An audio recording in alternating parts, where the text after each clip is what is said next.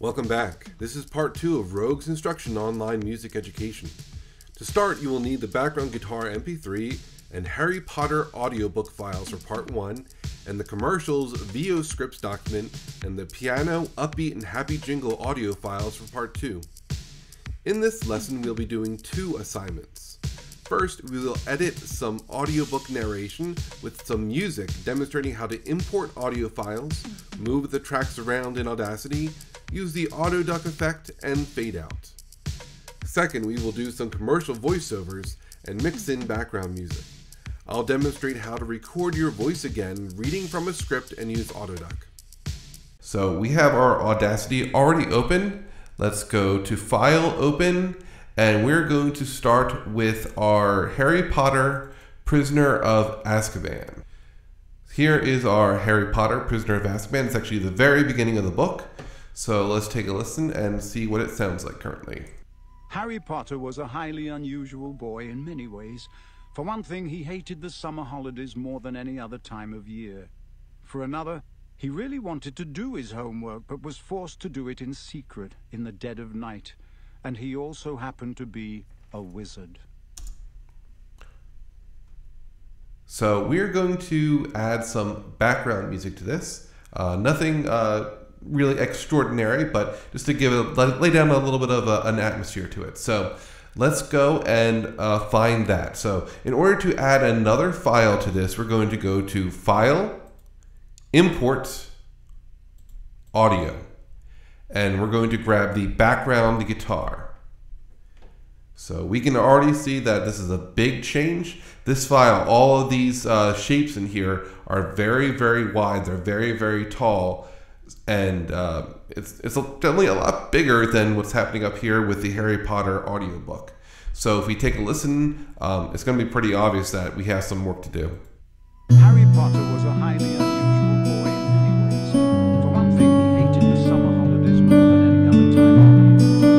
Okay, so that's pretty obvious. The background guitar is definitely not in the background. It's very, very loud compared to everything else. So let's make some slight changes to get started with. Looking over on the side, here we have some volume controls, or the gain controls. If we go towards the minus, it gets quieter. If we go towards the plus, it gets a little bit louder. And we're going to do a little bit of both. So for the Harry Potter vocals, we're going to just move the gain up a little bit.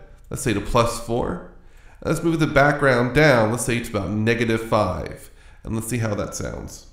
Harry Potter was a highly unusual boy in many ways. For one thing, he hated the summer holidays more. All right, I can already hear the talking a lot easier in comparison to this background guitar. We can do a little bit more still.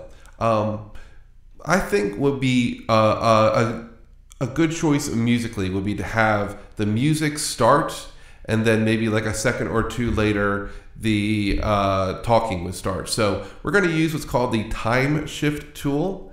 So up here we have these 6 icons. We're going to grab this one. It's a left and right arrow. We'll select that, and then we'll go down and we will just move this Harry Potter over just a little bit so that the music really has time to get going before the talking starts. Let's go back to our selection tool, the one that looks like a capital letter I, and now we're going to make some more changes to it. We need to have the music, this background music, on top. So we're going to go to background over here.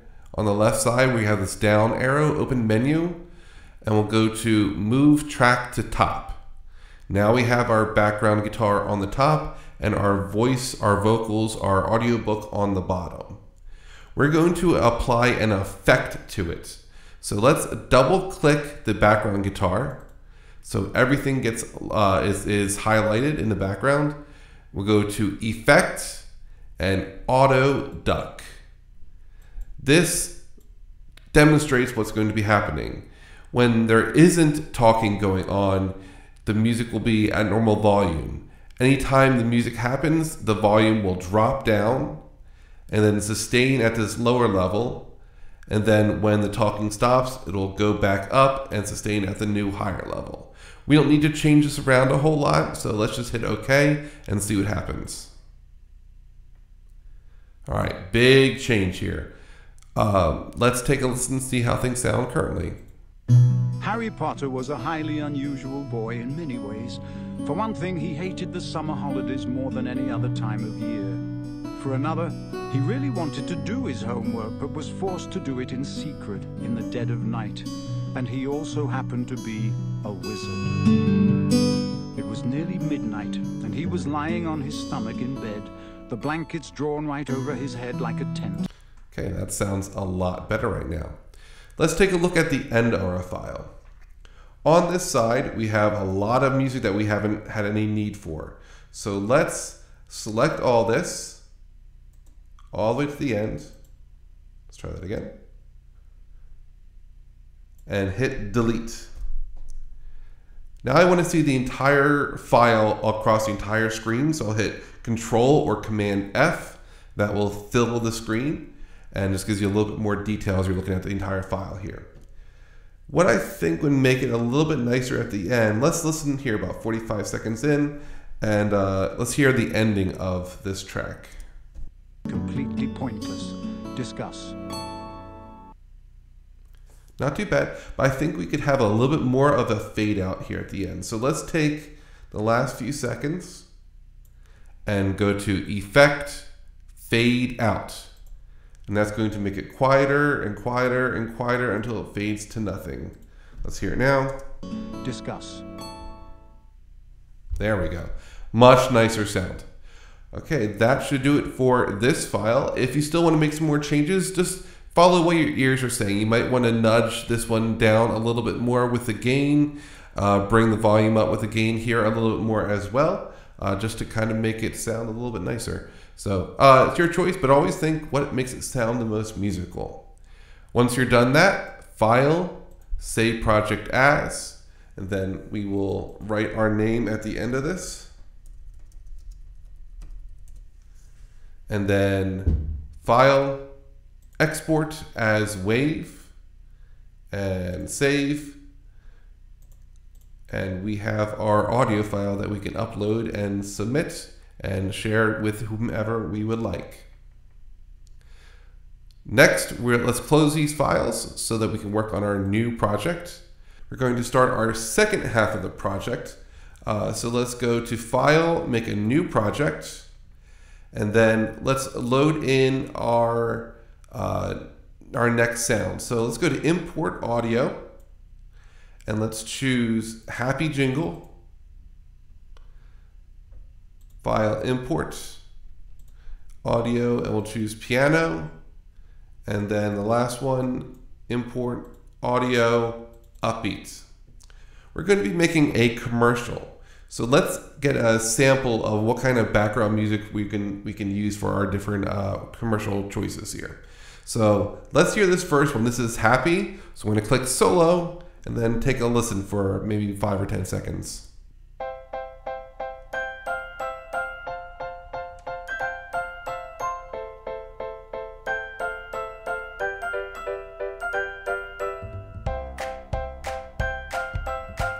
Okay.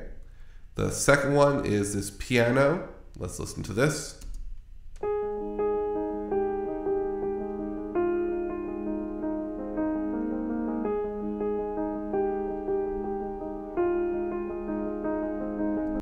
Okay, and then finally upbeat.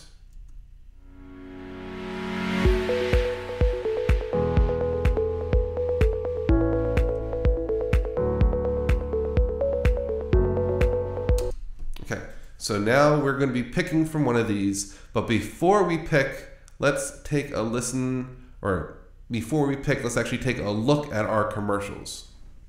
So here we are in our Audacity projects file. There is this commercial VO scripts file. It's a Word document, so let's double click and open it up. Okay, we have about 20 different commercials here to choose from. We're going to practice saying one. And once we're comfortable practicing it, we're going to record ourselves speaking it. So let's take a look at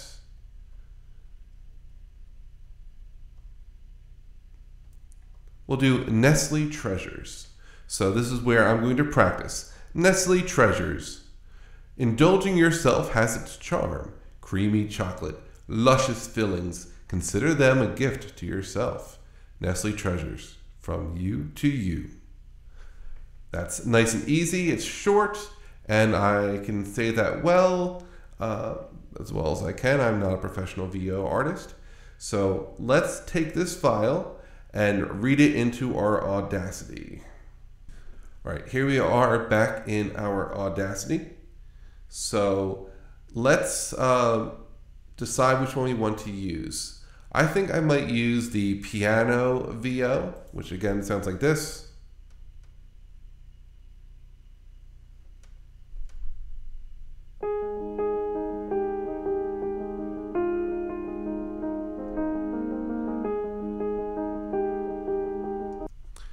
And since I'm using this one, I don't need the other ones, so I'm going to X these out and leave just this one up here. Now I'm going to move this over so I have a little bit of time in the beginning. And I'm going to get ready to record the vocal part. So I'm going to hit Shift R to start the recording, and then switch back to my commercial scripts, and then just read it straight from there. So again, Shift R will start recording on a brand new track, and it won't overwrite anything that we already have up here on the piano stuff. So Shift R. Nestle Treasures. Indulging yourself has its charm. Creamy chocolate, luscious fillings. Consider them a gift to yourself.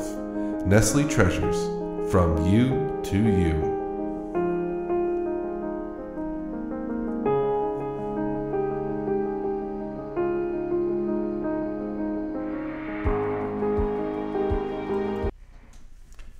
That should do it. Let's take a look at how we did here. So I'll turn off solo, and I'm going to move my music back to the beginning. Let's take a listen. Nestle Treasures. Indulging yourself has its charm. Creamy chocolate, luscious fillings. Consider them a gift to yourself. Nestle Treasures, from you to you.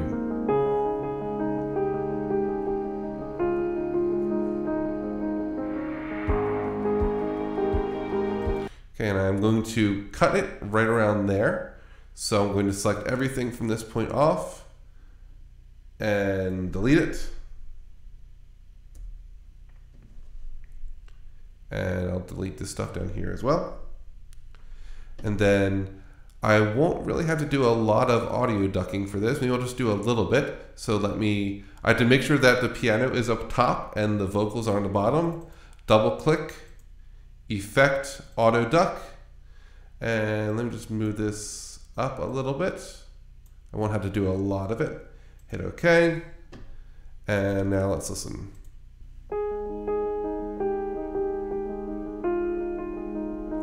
Nestle Treasures. Indulging yourself has its charm. Creamy chocolate, luscious fillings. Consider them a gift to yourself. Nestle Treasures, from you to you.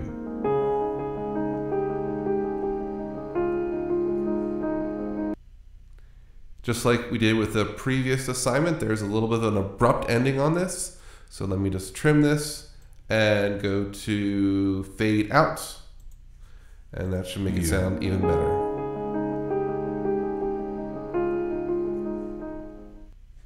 I think that is a success. So after that point, we will file, export as WAV, and put my name on this one. And upload this to Schoology for the assignment. That should do it for today. Thank you for sticking with me, and I hope you learned something, and I'll be seeing you again soon. Thank you very much.